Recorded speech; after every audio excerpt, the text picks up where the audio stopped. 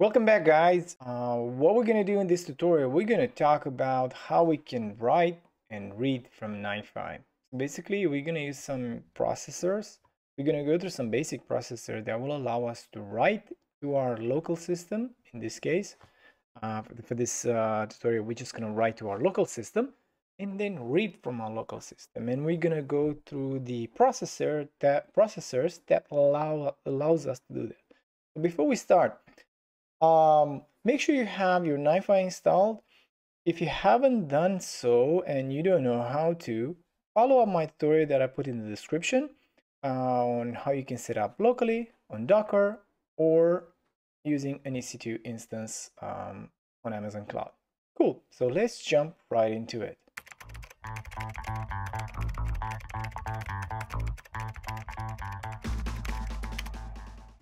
Before we jump into it, let's first open our terminal and we're gonna go to our OPT folder. So if you see, guys, I'm already here and I have all my installs here. I'm gonna create a new folder. This is gonna hold our data. So basically, I'm gonna call it, data demos. Cool. I cannot do that because I need to sudo in it.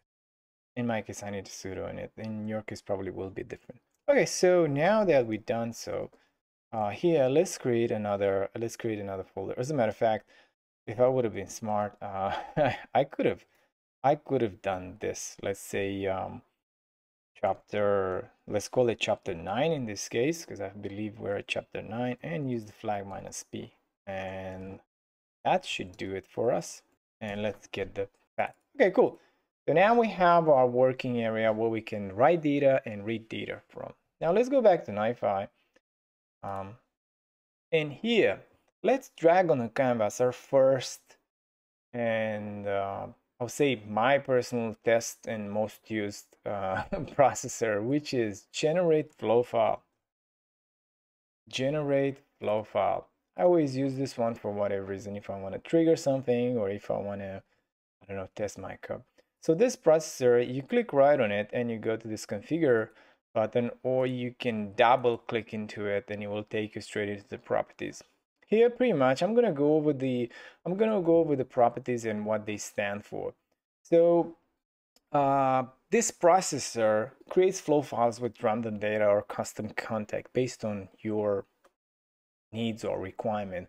In this case, what we're gonna do, we're just gonna create a batch size of 1, which is how many flow files he will create at each run.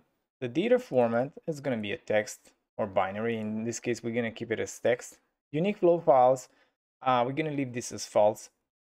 And the custom text that we're going to put, let's say, our initial data feed, let's say. Boom.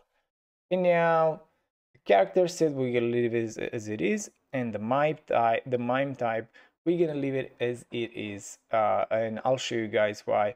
Basically, if you don't know what MIME type stands for, it's used to identify what type of data it's sent over the internet or over the network, and then the handlers of the data will understand what software they should use in order to open that content. But we're not gonna use it, but for now, for the scheduling, I'm gonna put this to 300. But not that it would matter because we're gonna run this as a single time. The setting, we're gonna leave it as it is. Relationship, we're not gonna touch it. And comments, we're not gonna add any comments. Cool. Now this will generate us a flow file. If I'll just run it using, where is my command? Actually, I need to link it before I run the next command. So next, what I'm gonna do, I'm gonna add an update attribute command. The reason I'll do that, you guys will see. So the update attribute processor will update incoming attributes or create new attributes with new values. In this case, if you see now the menu changed. Now we have, once we create the success connection, because if you look at this one, let's delete this connection and we say, oh, there's nothing. I can only disable it or configure or do some other options. But since it requires a downstream success relationship, then after this, we will get the start run. So what we're going to do now, we're just going to say run once. If I were to choose start, pretty much this is going to run at the frequency which we set here. So we're going to get one flow every 300 seconds. So for now, I'll just say run once. And if you see here, this flow was generated, and let's list the content of it. Then let's jump into it. The way you do it, you go to this question mark, or you can download it, look at it. For now, let's look at it through this perspective because I want to check the attributes. So here we get a unique ID, the file name. So this is where we want to change that. We want to use that update attribute because I don't want this ugly name. I want something that I can look at it and make sense of it. The size, the file size, how long it took to be executed, if it's penalized or not, the container, the section identifier offset. We talked about this when we talked about the life cycle of a flow file. If you haven't seen that video, it's one of the first ones. I guess it's important if you really go really deep into NiFi, but if you're not, then you can just consider this. And now the attributes, basically the attributes values. So we have the path UID. Cool. Now, and if you want to see the content, just go over the view item, and we can see this is what we sent. Cool. So now let's take that file name attribute and update it, basically. So we're gonna go here, and you're gonna go to properties, and here you're gonna click on the plus button. So what we're gonna say, file name, sorry, press enter, and let's give it a new file name. So I'll say data.txt. Apply, and now you see it's in invalid position. Now what we're going to do next, we're going to write it to that area. You guys remember, we're going to write it here. So to do that, we're going to use a processor called PutFile. Pretty straightforward, right? It kind of makes sense what he's going to do. So let's link it here. So basically, we use the update attribute. Let's say start it, and we can look in the queue and actually inspect those attributes. And right now our file name it has this value, so it's data.txt. The content didn't change, so we're all good to go. Now we want to store that file. So the PutFile attribute has a couple of parameters. So let's go over them. They're not very complicated, and I think it's important to know. The directory, basically, where you're going to put the file.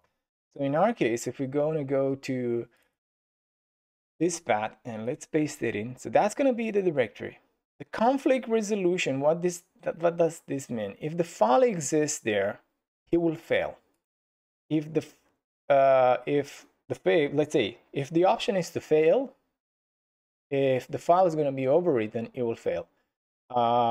Replace will overwrite the file without failing. Ignore will basically do nothing, like your file with not will not be written or fail. Or we can have a reference parameter, which we're not going to have in this case. So in my case, what I'll do, I'll go for replace option. Another thing is create missing directories. If I were to say chapter 9 and add another one, let's say directory 1, then this one directory will be created there. As long as my NiFi, let's say process user, has the privilege to create folders in that directory, which is in this case, he has. Now let's move to the next property, maximum file count. So this maximum file count stands for when you want to, let's say you have a folder in, you want to put a maximum of 100 files in it, and that's it. After that, just move forward, create a new folder. So that's what it stands for. It's pretty much specifies the maximum number of files that can exist in the output directory. If you have 99 folders there and you put it, he will not add it. He will fail. And then if you should route that fail, you should route that fail flow out of this to another connection that will pretty much create a new file, new folder, and create its run successfully. Last modify timestamp. If you don't change this one, will automatically go to your sorry about it. If you don't change this one, it will automatically go to its current timestamp. So you can either set it manually in this particular format that you see there. So it's like year, month. It's pretty much a timestamp format. Permission. What permission do you want the file to have? So basically, you should use the Linux permission system. In this case, if you want to give, I don't know, be available to read only by the owner, you give it a value of 400. If you want to be executed by everybody, make it 700. So this is a case when you want to store a file that will be, let's say, then executed, or you want to store a file that can be only written by particular written and read by a particular user. And then the use, if you leave it by default it will go to 644, which is read and write by the owner, read by the owner's group, and read by the others. And then the owner in the group, if you don't change it, then NiFi will take ownership, or the user that runs the NiFi processor. Now, we don't see the file name here. Well, basically because the file name is inherited from the update processor, which you remember it's an attribute. So now let's go ahead and also this one gives us an output of a relationship. So what we're gonna do here, let's go and append it to our next processor. So basically we're gonna write, and then automatically we will go and read. So to read, we have a couple of processors. One is FetchFile and one is GetFile.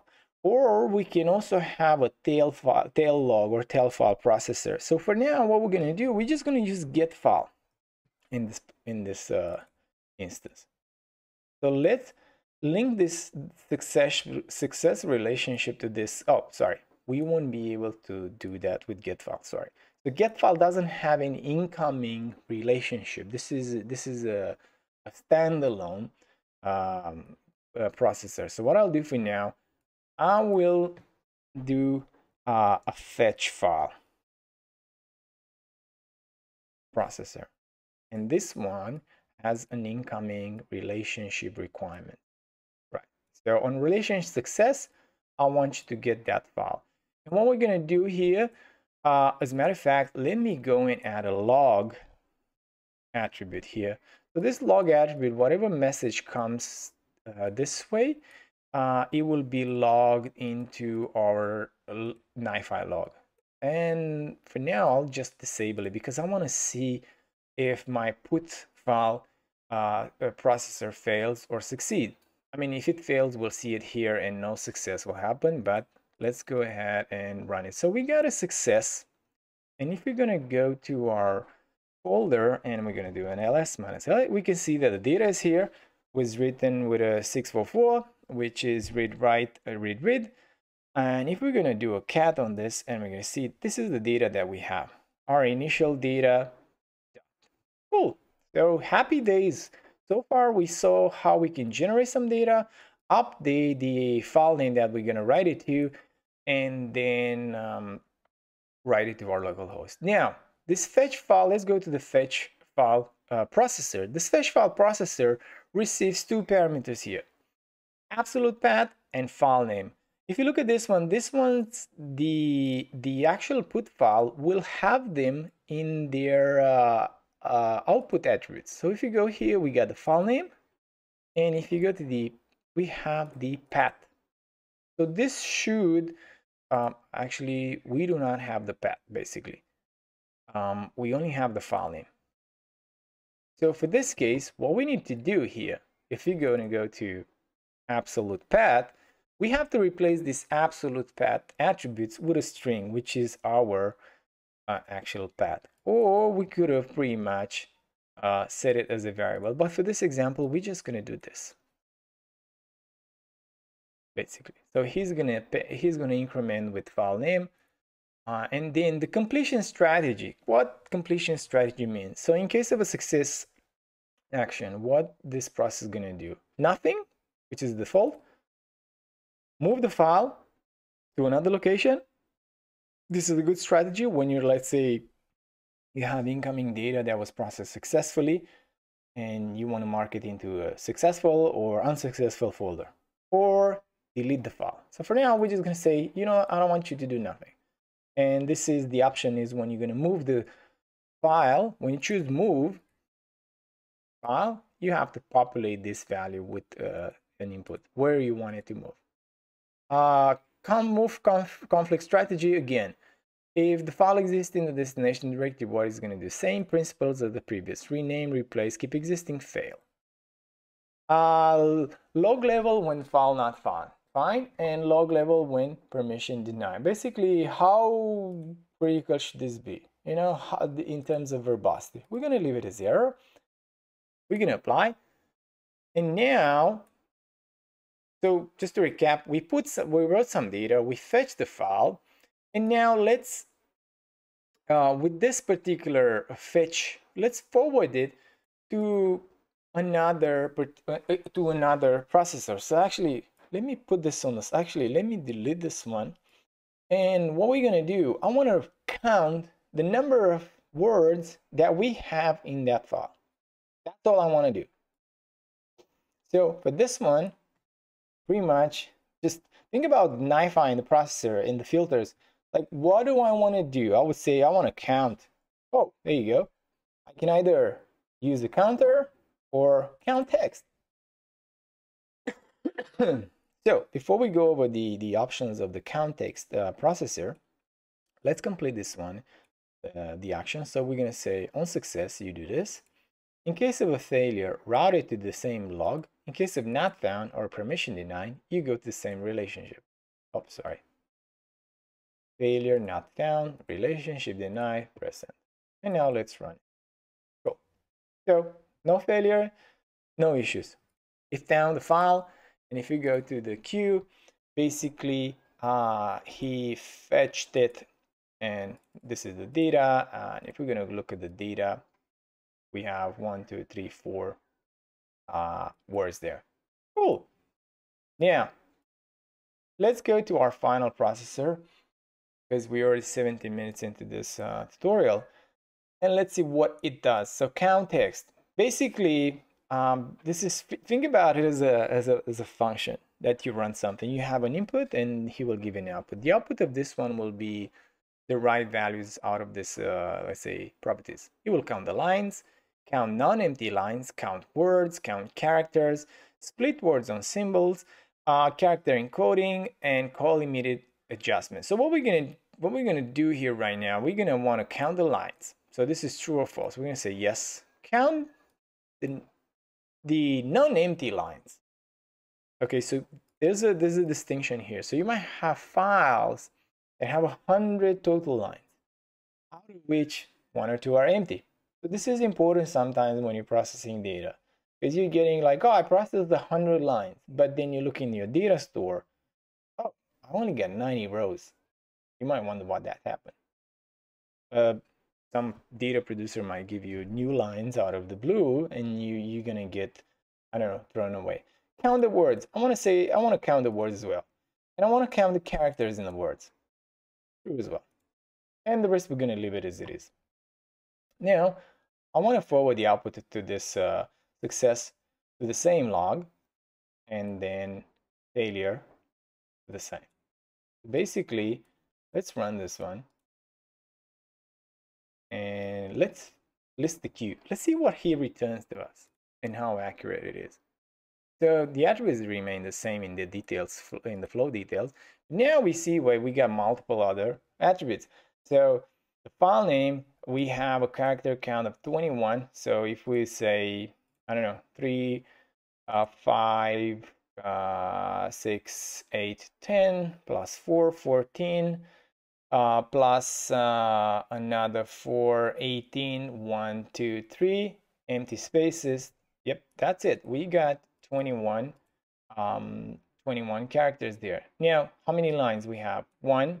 How many non-empty lines? 1 as well. How many words we had there? 4. So perfect. It actually performed as expected. Cool. So now, as a final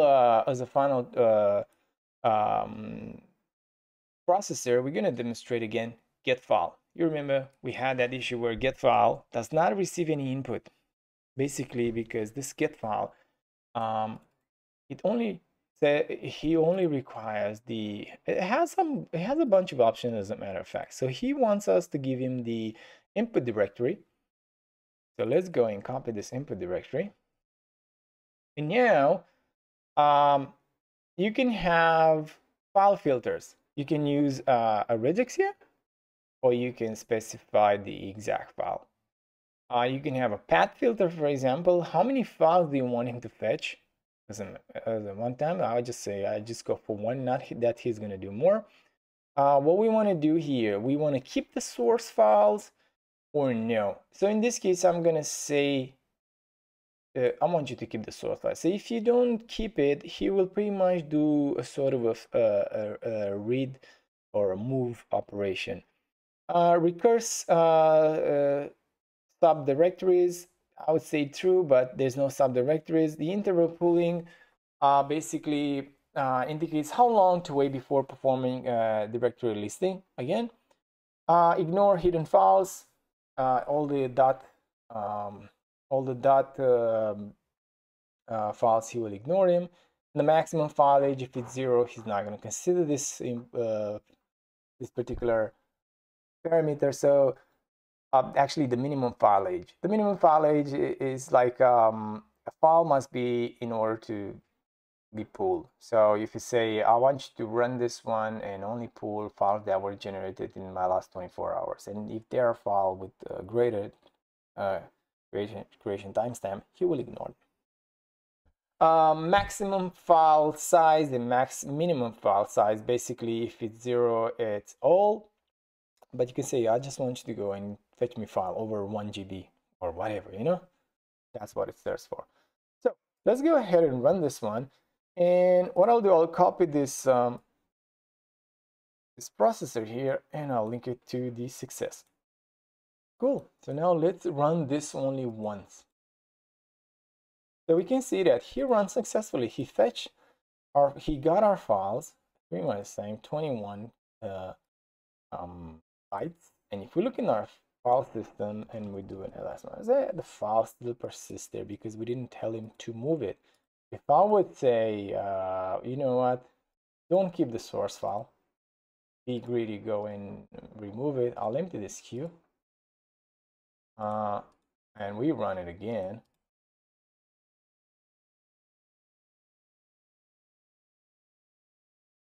Let's see what happens. So we see that we have a success here.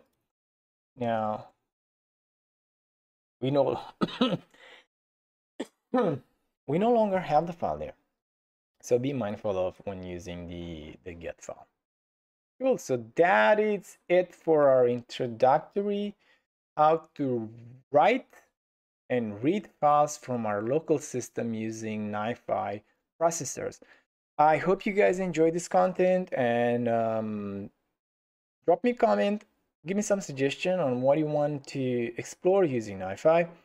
If not, I'll keep going from 0 to hero with this NiFi tutorials until we get to a point where we can say we're full-fledged data engineers using NiFi. All right, I see you guys in the next tutorial.